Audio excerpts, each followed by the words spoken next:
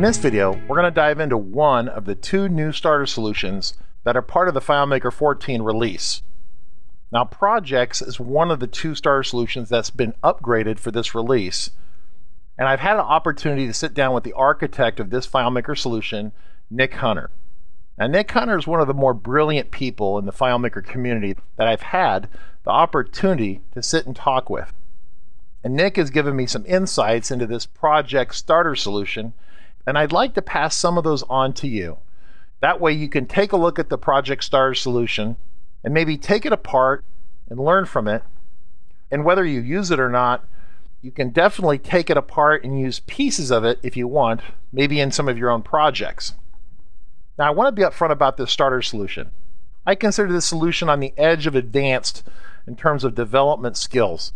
While FileMaker calls it a starter solution, the skill set that was used to build it is definitely on the advanced side.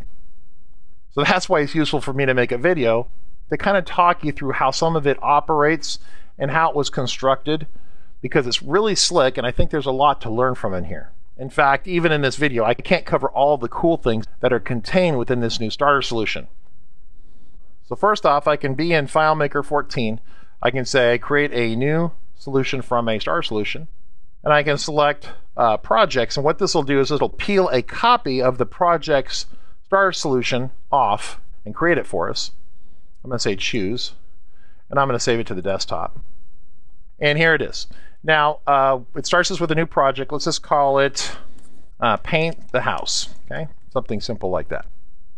Now let's just talk operationally a bit about how this operates. I can add multiple tasks to this project, and of course now we're on this task screen here, so we can go back to the project itself, and then we can see that we have multiple tasks over here. And I can go back and edit this, and this task is called maybe purchase the paint, right? And maybe we have to buy multiple different types of paints, and the paints are going to be due on different dates here. So notice that we have a date here, and it's a really easy interface right here to click on. So that's pretty inventive right here. And then notice that down here we can specify by clicking down here that we're on track, it needs attention, or it's at risk.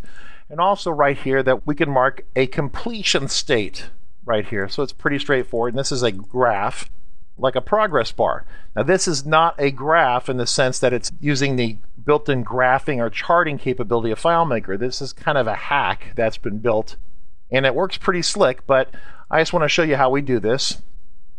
And then if I go back to Paint the House, of course we can go over here and we can see that now the percentage has been updated over here, and we have this graph has been updated over here, and we show that we have 6 days left. So as we update this material over here, this information over here, it can update it in a smaller summarized fashion, which is pretty slick. Now we can also add resources if we want. We can say, well, what's a resource? Well, a resource is a person, generally, right? So we could say we're going to add Mark, last name Thompson, right? And there we go. So I'm going to grab a random photo here and put it in here. Ooh, that's not very square. There's Mark. And I can go ahead and say create. And notice how it's very clever here, but Nic has been able to set it up so it is set up as a rounded icon. Very clever, right? So we have a resource set up here, and we can say done. So now that we have resources right here, we have our tasks that we have here, and we can go back to our project. So notice right here that for this project we have one task going, we have one resource assigned. We can also go in here, and we're currently logged on to this project as a guest. And so we can actually log on as Mark, or I can create another contact, and I can say this is Sally Brown. And I say great, here's a picture of Sally. And once again, it's a little bit distorted there. I say create, and it straightens it out and rounds it. And so now I want to say I want to go ahead and log in and pick the name of the person we're going to log in as. So there's no security per se, but actually it allows us to log in as different people. So we can log in as Mark, we can log in as Sally, and then once we're logged in, we can make notes about things. So I can go in here, I can create a post. I can type something in here. If I'm logged in as Sally, we can say paint is too expensive at Home Depot. Maybe that's true or not. I like Home Depot, but maybe Sally thinks the paint's too expensive there. So she posts something here. And then we can log back in. It's a multi-user solution. We could log in as Mark, and we could say, he sees this and he says, put a response, I'll check it out at Lowe's. Now this is just overly simplistic, but we add these things. And so suddenly we can go back to the project, and we see up here at the top, we actually have these 3 items right here. This is the new button bar or button bar tool, and it's actually 3 different elements up here. And notice that it contains text of different size and different styles. And as I resize the window, it automatically scales the size of that object to automatically distribute the space as necessary. It works this way on the iPhone, the iPad, also on mobile devices like Android devices in WebDirect. It's really cool. So I can select on a resource, I can see the resources that are attached to this project, I can see posts that are attached to this project. So it's pretty slick. So we actually have the button bar functionality that's right here. Additionally, if I go to tasks and look at these a little bit, the button bars are also in use right here. Now this is really interesting, and I talk about this in our FileMaker Pro 14 video training course at learningfilemaker.com, but I can cover it here a little bit as well. This is a 4-button button bar, but it's being used as a control style. And what do I mean by that? Well, if I go into layout mode, a control style is where you can select a field and you can specify under the data tab that you're going to have a control style. Control style is edit boxes, radio buttons, check boxes, things like that. Well, there's no button bar as a control style where you could have a value list and then it takes on the number of items, right, in the value list. Well, Nic Hunter has set this up as a button bar. So what happens is I'm going to move this down out of the way, and we're going to actually look at this one right here, this top. There's 2 layers here, and I'm going to look at this top layer right here. This is actually a button bar, and it actually is automatically set up to look at the values of a value list. So if I right click and I say button bar setup, and I can click right here, I can see that it's looking at the tasks badge value list. So I go over here and I want to take a look at the tasks badge value list. And here are the values that we have for these button bars here automatically. So I can change these pretty easily right here. I can say on track, say I wanted to change this to looking good, right? And then, of course, up here, I don't want to actually make this edit right here. I just wanted to take a look at the value lists that are available under there.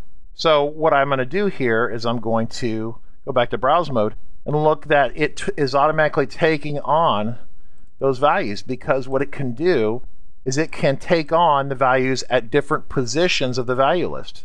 Okay, so this is actually a pretty sophisticated solution. Now, the mechanics of how this works is a little bit deeper than what we have time to dig into the video here.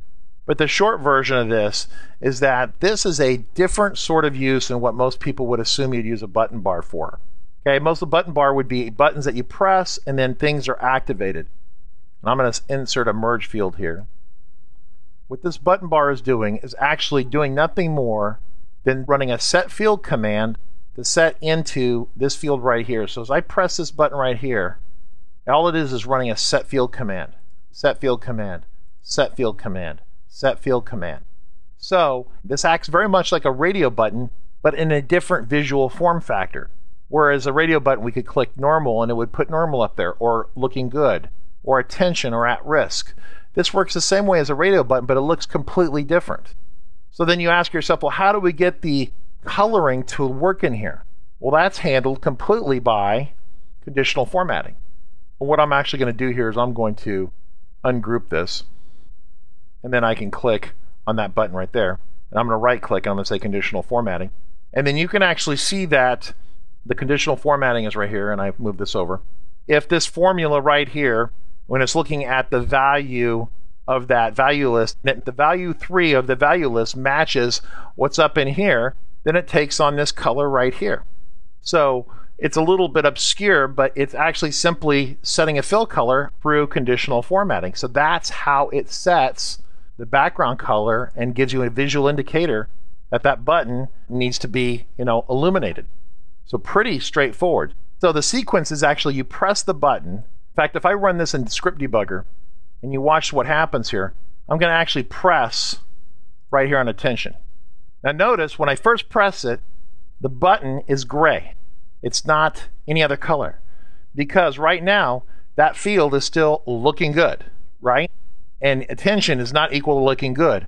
This button will only change color when this word attention matches up there, and it doesn't yet. It's looking good does not match attention, so this color hasn't locked on yet. Now if I progress forward and I say step in, it's going to set that value. Now attention matches attention. This changes color. This no longer matches, so it goes clear, wham, and you're set. So that is the use of button bars as control styles attached to value lists with conditional formatting. Really cool stuff. So that's one of a bunch of cool things that are part of the project starter solution that's part of the FileMaker 14 release. So that's it for this video. I look forward to seeing you next week with another video.